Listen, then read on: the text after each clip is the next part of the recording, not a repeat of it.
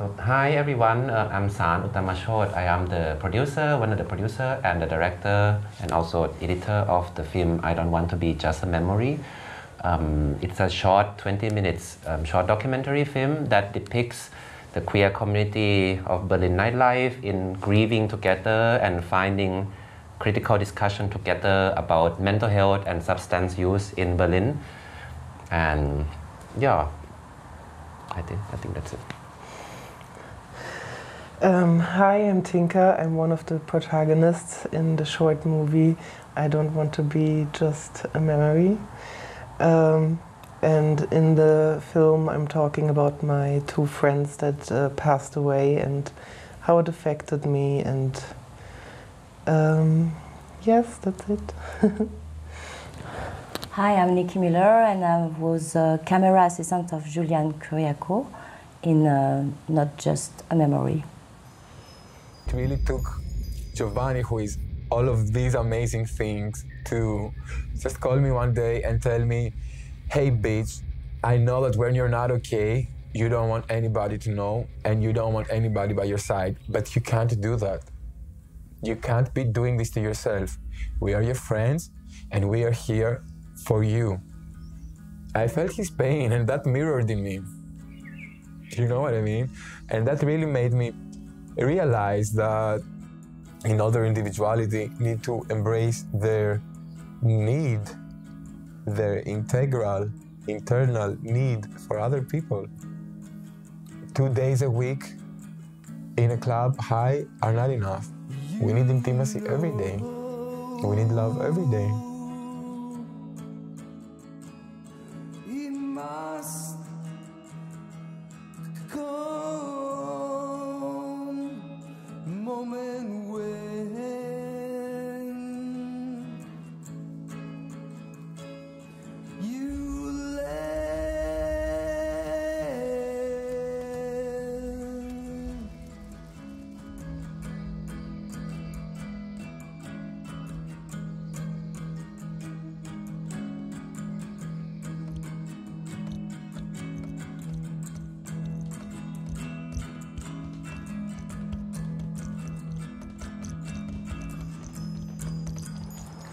Hi, welcome to the Teddy TV. My name is Zsombor Bobák and this time we are talking about the film I Don't Want to Be Just a Memory.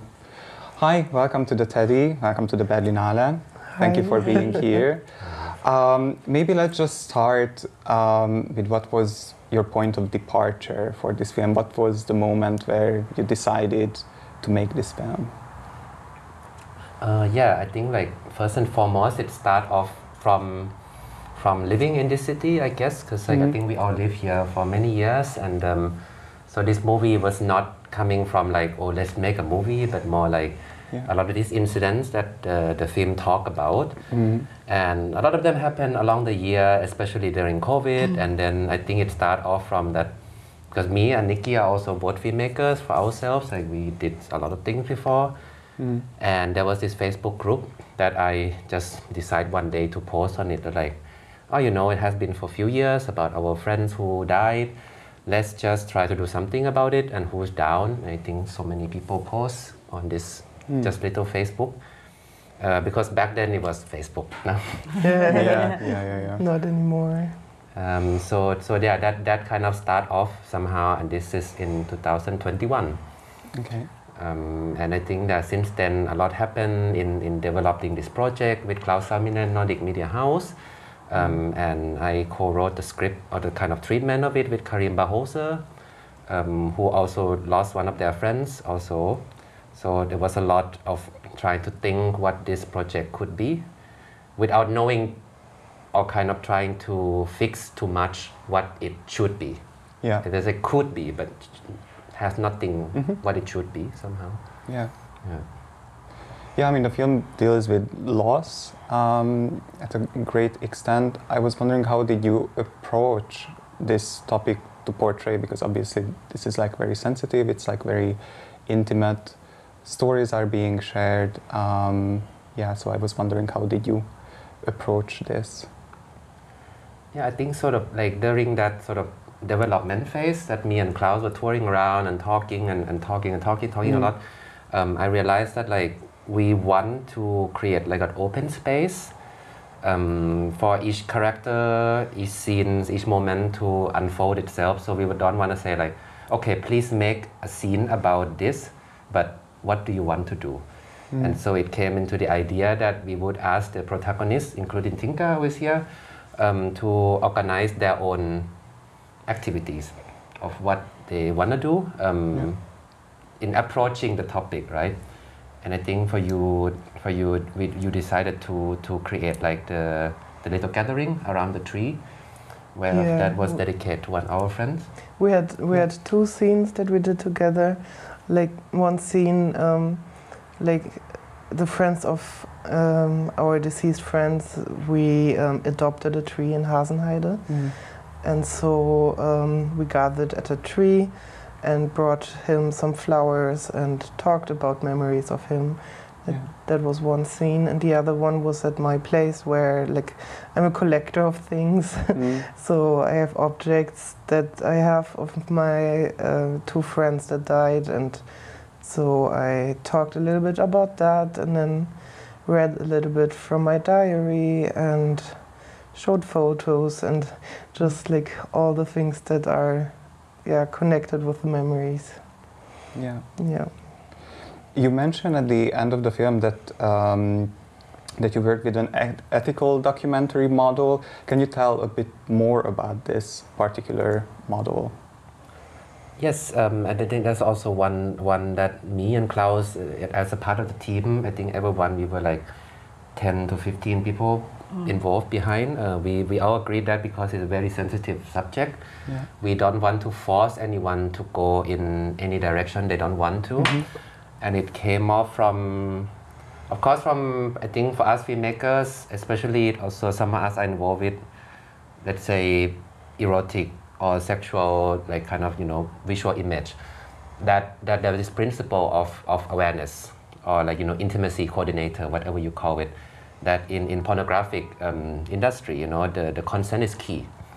And so somehow, in the nightlife, I saw in the queer parties that we went to, now we have an awareness team which makes sure that everything consensual, which is not just, having sex, it's also like, can I talk about this, So I think we brought that idea to filmmaking, that, let's do it. And so we established like two persons, Celine and Christine Paulus, who make sure that the protagonists and people behind the camera are all happy and comfortable with the situation. They were very lovely and checking in with us if we're still okay, and giving us cuddles if we needed it. And that sounds very, very great for sure. And you mentioned a lot of people that you work with, so it really seems like that this was a very collaborative effort that was really coming from the community. And also it feels like that the film in some ways is somewhat addressed to the community as well. Can you elaborate a bit on this aspect of the film? Well, first, as said, Sarnt, the group that he chose to work with were volunteers from the community where we all have in common this loss of friends. Like all of us, we lost the same friends. So,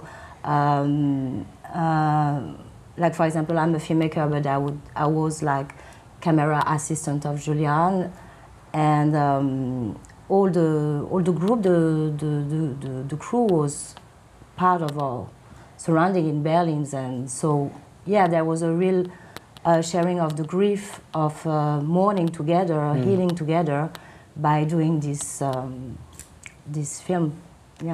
Thank you, Sarnt, for that. I don't know if you asked me or if I wrote you on Facebook, but I really wanted to be part of it because I feel it's so important that it's talked about and that our friends are remembered, and that it's not just, it just fades away and no one talks about it. Because, I do think it has a big effect on the community. Thank you. And I want to add also that, like, because like, you have so many queer films, and now the issue of representation, or like queer film made by queer LGBT persons, right? You know, that is sometimes the conversation. But I think for our project, it was not just a queer film, it's actually a film made by people who lost something. We also lost some queer space that we shot in the location. Used to be illegal bar, illegal clubs, you know, that surround the city, and these are also where we first met in many of them. And so, you know, it's also not just this sort of identity project that because we are queer, we are here. No, that we are here because we lost something. And to share space. So I think in a lot of scenes when we shot, it felt like a friend gathering. Even there was a camera, of course, there was some stress, but we all know each other anyway. So I'm like, hi, you know. Yeah, all the protagonists knew each other, even the crew, we knew everyone. Yeah. So it felt really like comfortable also for us to share like the stories. Yeah. Well, obviously Berlin is like a major part of this. We already touched upon this a tiny bit. There was this one line in the film that really stood out to me when somebody is talking about that they're not gonna, that they, after a while they decided that they're just not gonna let this city run over them because they want to live here. And like it's a very, like somehow this whole topic that you're working on is so deeply intertwined with this city and with the community here. And I was really wondering, how do you see this link from your personal point of view as well? What is it about this city that moves in this particular direction and with this particular pace? Like what I think is that a lot of people, a lot of queer people don't feel safe in their own country, in their own communities, sometimes not in their own families. And Berlin draws these people here because Berlin is more accepting of queerness, and we have a lot of queer spaces, and we have this giant queer community, so people are drawn here, but I think they come with their own traumas from their experiences from their childhood, and the mixture of bringing this trauma into the city with the availability of drugs, this causes a lot of issues. So I think this is the cause why we lose so many people. The mixture of the trauma and the drugs, and and I mean the film also investigates kind of the role of community in this, and there's also this one protagonist who talks about that, okay, like we are a big family here, but then also this is what we're gonna then reproduce, because that's what family is. And then I wonder, how could this dynamic change? What is kind of the task ahead of the community to change these patterns? I think it's an ongoing conversation, and hopefully this film would be first steps, or many other films might be first steps to addressing these issues, right? And I think ultimately, you know, that a movie, in my own personal view, movie is a movie. It's not a therapy. It's not a doctor. It cannot necessarily sort of save you, but it can bring conversations that you can have with your friends. And then ultimately, you know, we also, as a community, as a people behind the movie, take this responsibility somehow to be more aware of the issue. You know, I'm sure, even before making this film, right? You know, when our friend, also one protagonist of the film passed away, Rob Tallinn, who is playing the guitar that I want to.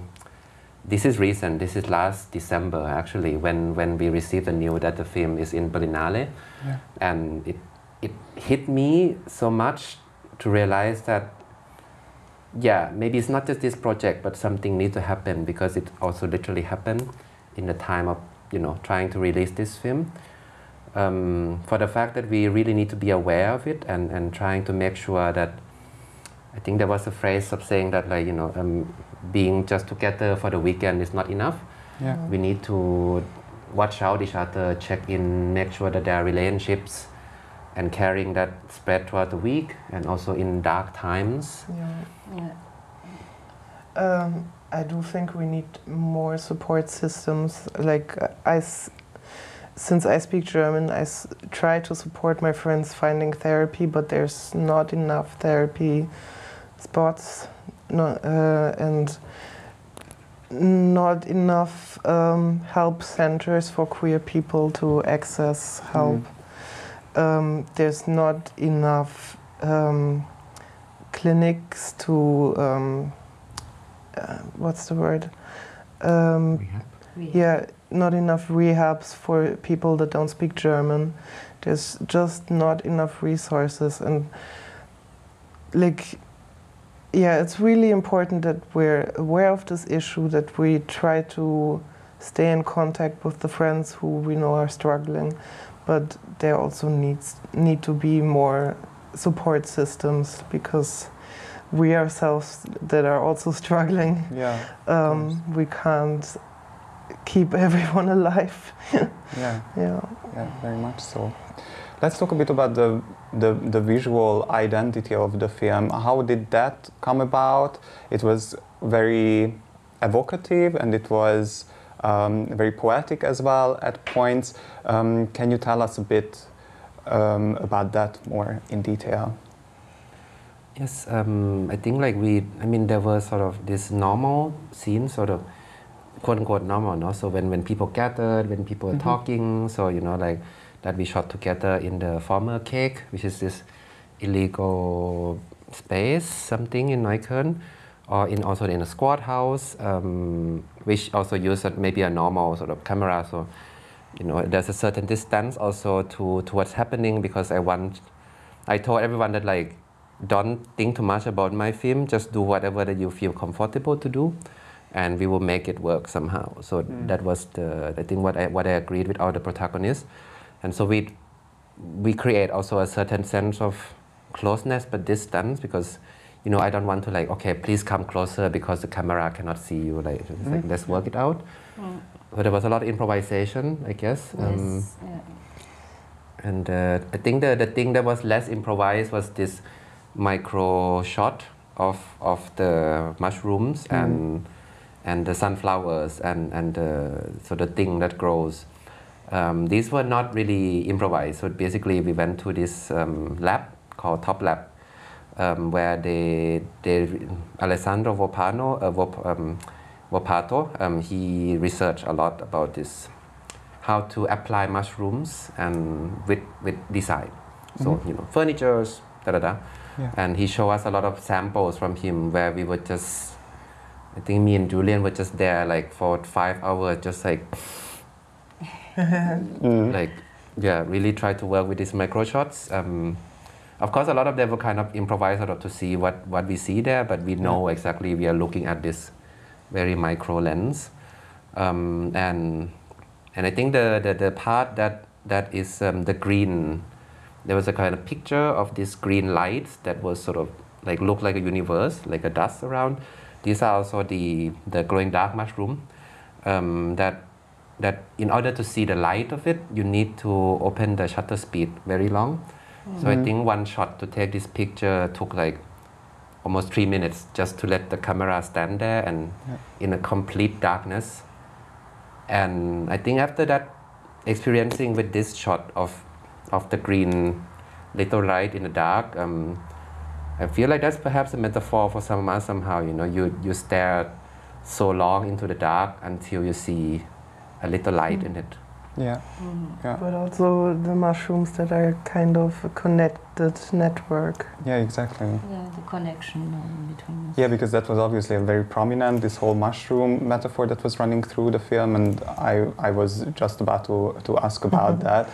Like, what was it about these mushrooms? But yeah, obviously this connecting element, how mushrooms connect even like invisible ways and like an organism. Yeah. Self-organized thing.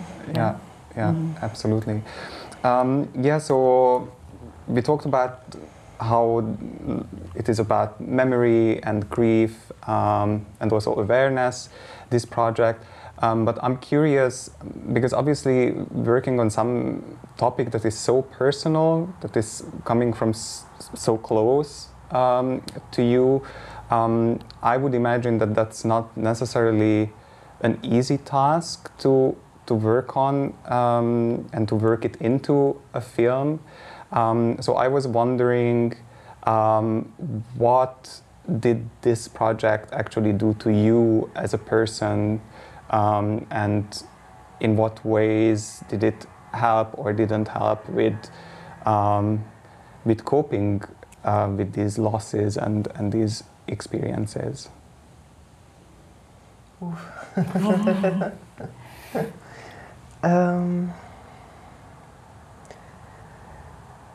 It's really hard to say. For me, I think it was important to share.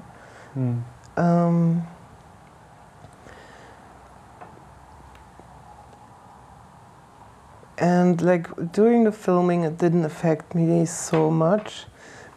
The moment it actually affected me was when I first saw the movie.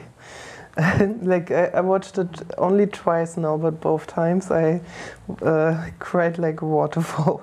And it's weird because in the moment we were filming, I wasn't like that. Yeah, it's hard to. Yeah, for me the question is really hard. How it's, if it helped or if it affected me negatively. I think neither. Just that I'm really happy that there is something that remembers my friends. Yeah, I see. Yeah, for me it's the same. It's something having like this image from us together, working together, making something together that is sad. And yeah, it changed a lot. Also, my point of view as a filmmaker, because I'm a filmmaker making fiction, but this togetherness, and we watched the movie. The first screening was together. We cried a lot. We were like having no distance when we were making it, and just the result is just like, yeah. And somehow it makes me want to do even more, because yes, like Sarnt mentioned, we lost even more friends since the making of the movie. We lost two more friends after the making of the movie. And I feel like, I don't know, I want to scream from the rooftops that just people outside of the scene also know and understand what's going on. Yeah. But it's a powerful medium. For sure, it can do a lot, and yeah, hopefully this film will also reach a lot of people. Thank you. Yeah, I would. It worked as in for me also. I mean, as also someone who, I think we all kind of growing up. Let's say even in from this particular universe or scene, you know. So it's for us, it's a part of our life somehow. Like I wrote a while ago that I am the filmmaker of this film, of course, but like without these people and this space and this memory, I would not be able to do it. It's a part of our life. And so somehow, you know, it is also, in a positive way, it helped me to accept that you know, that this is how I grow up, you know. This is sort of my people, and we need to be able to handle where we call home, maybe a bit in a better way, maybe in a more awareness way. Of course, I cried every time. I mean, especially during the editing, it just like click, click. Oh God, I can't imagine. And I think that this is going to be a first project toward future project to come. I told everyone also that we will continue. We have, I think, 20 hours of footage that we did not use because it's a short film, and we can do more in the future, and sort of hopefully trying to find dialogues between also big cities in Europe, big queer cities in Europe, where there's a clash between hedonism, right? You know, happy, whatever, free, and the sense of real caring community that should be there. And so that's a process for me. Yeah. Well, sounds very promising for sure. Thank you for all of you for being here and sharing all these stories with us. And I wish you all the best for the Berlinale. And hopefully the film will travel long and it will reach a lot of people, because it's important that that indeed we talk about these issues and we come together as a community. Thank you. Thank you. Thank you. Thank you.